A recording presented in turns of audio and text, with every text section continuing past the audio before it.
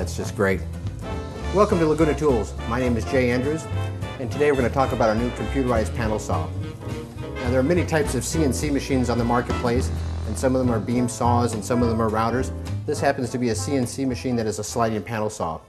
And this is a 10.5 foot panel saw, meaning that the table is 10.5 feet long, and that allows you to process both 8-foot sheets and 10-foot sheets and 5x5s and just about any type of wood that you want to put through it.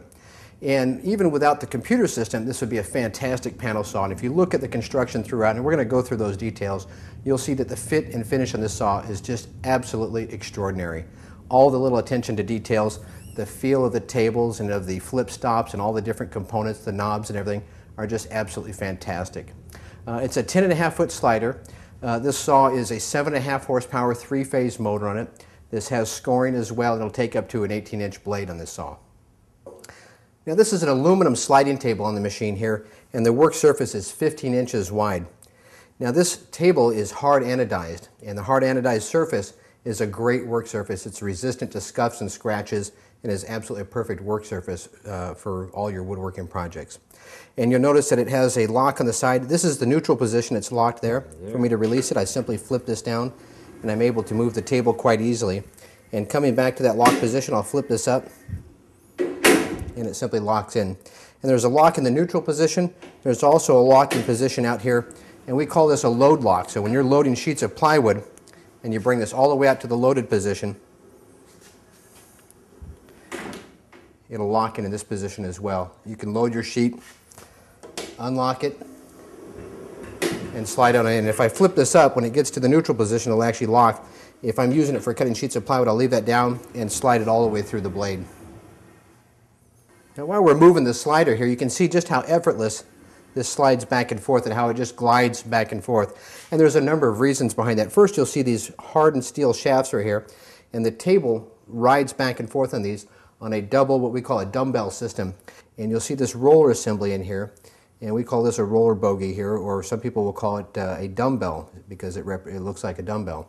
And the table rides back and forth on this. Now, there are wipers, little brushes that go through and brush the dust off of these rollers and keep them clean so that it rolls back and forth smoothly. Now, everything on this table is double boxed, and that's particularly important because some of the less expensive saws on the marketplace will save money by doing a single top surface. Sure, it might be just a little bit thicker, but it is a single surface, and it has a lot more of a tendency to be able to flex.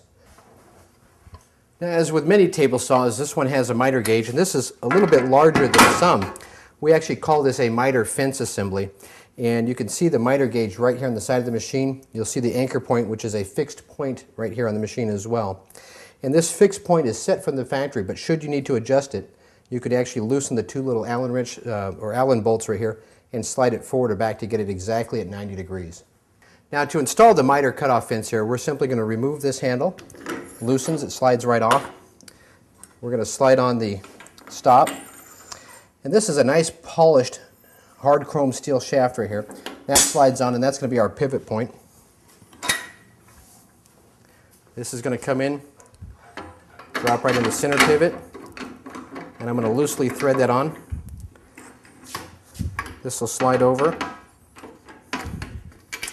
and come up, and then we're going to install the handle.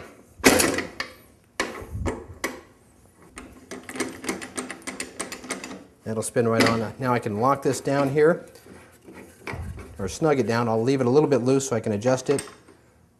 I'll line it up exactly at 90 degrees, and I'm ready for a 90-degree cut.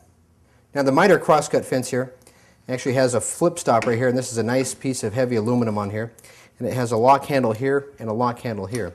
And this is adjustable. It slides in and out and simply locks in position. It can also be telescoped out. Now, to do narrower panels, this simply slides out, flips around, and reinserts.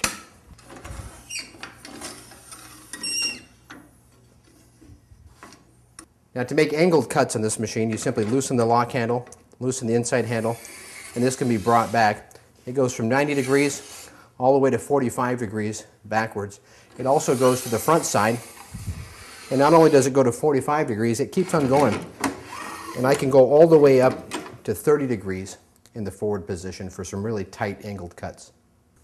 And as we move down the table, we'll step down here for a moment, and you'll notice that right here, there's this little protrusion. It looks like a hex head. This is actually a magnet right here, and this magnet will hold the swing arm assembly into the side of the machine. This is very useful if you've got the crosscut table off of the machine and you want to run the machine in a little more of a narrow profile for doing rip work or work that you don't want to have the table on for. The swing arm can be folded into the side, up against the magnet, and held firmly against the side of the machine. Now we've moved down to the far end of the sliding table, and this is what we call the crosscut table, and it's supported by the long swing arm on the bottom here. Now this is a standard mitering table or a standard crosscut table. There is an optional mitering crosscut table as well, where the entire table moves on parallelograms and allows it to be pivoted in, and you can actually miter on this table. It's available with a digital readout. Now of course on the standard table here you see this support rail, and this is a nice long aluminum support rail, and this is used to support wide panels. And if you've got the panel out here, you want some extra support so you don't have to balance the panel. Now this can be adjusted simply by loosening the knob on the bottom and moved at different locations up and down the entire table assembly here.